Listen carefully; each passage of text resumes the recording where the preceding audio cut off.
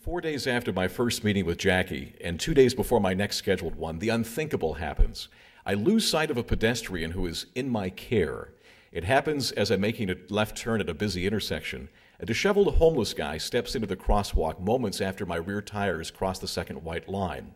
I know this because I watch him in my rearview mirror, much as I watch every person on foot who winds up in front of, behind, or next to my car, all of whom are logically my direct responsibilities forever. But this guy just disappears. 1 second he's there, the next he's gone. I never get to verify that he has safely made it to the other curb. In at least a year of meticulous pedestrian tracking, never even once before have I lost sight of a single walker. I slow my car to a crawl, check all my mirrors, but it's almost lunchtime and the sidewalks are packed. Picking this guy out of the sea of people I can see in every direction will never be possible. I loop around the block and find a parking spot. At least 10 minutes have passed, though, and none of the vagrants that I spot look anything like the one I remembered. I comb the whole area for signs of a medical response team. I scour the street and sidewalk for blood or other evidence of a deadly accident. I make my way back and forth across the crosswalk, pausing for the signal each time, trying to get a sense of the timing involved in crossing the street. This is OCD, I try to tell myself. Surely I would have seen, heard, or felt something if I'd hit this guy. Bullshit, doubt counters. How can you ever be certain? I ponder the question for the next 36 hours, a good many of which I spend hounding Samantha for reassurance. My poor wife. She was so encouraged, so hopeful after my first hour with Jackie. Now here we are back at square one as I beg her to walk through all the what-if scenarios. When Sam tells me for the last time that I've got to move on, I lock myself in my room and play back my virtual tape of the incident.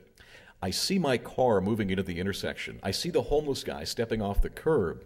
I see the throng of frenzied business types. I see myself looking in the rearview mirror. But then the tape ends cold. So I rewind it once again, searching in desperation for images I might have missed. Nothing, so I rewind again and again and again. Mental checking, Jackie called this whole compulsion of mine, as if slapping some clinical label on it could somehow help.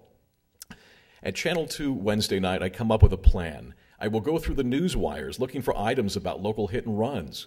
I know such a crime would garner at least a few lines of copy. Therefore, in the absence of any relevant stories, I can safely assume that my homeless guy simply vanished into thin air. A search of the afternoon Bay Area wires comes up empty, nothing involving unexplained accidents or plowed-down pedestrians. That familiar rush of relief shoots through my body like blasts of hot air defrosting my every fear-frozen cell. But I should check the morning wires too, I decide, just to be sure. So I do, and seconds later I discover a story slug that leaves me gasping for breath. Body found.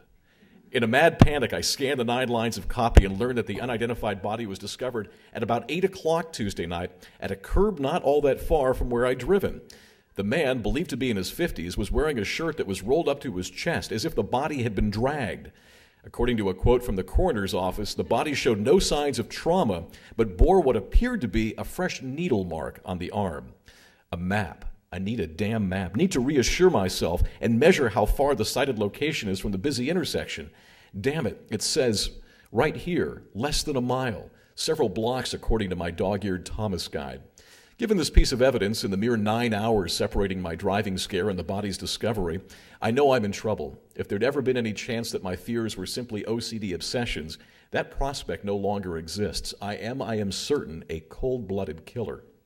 Staring at the news copy in front of me, I notice there's a media contact number for reporters wanting more information, a listing for the local coroner's office. There you go, Doubt suggests. No, I will not stoop to this new low. I will not allow myself to call under the guise of doing a story on shit. I jot down the 7 digits.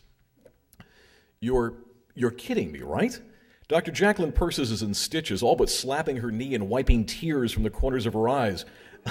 I'm sorry, she says after seeing the shock on my face. Go on, please, really, this is good. I don't know what the hell to say. I'm paying this woman more than $100 an hour, and she's laughing at me. This should tick me off big time, but instead, somehow, it seems to put me at ease.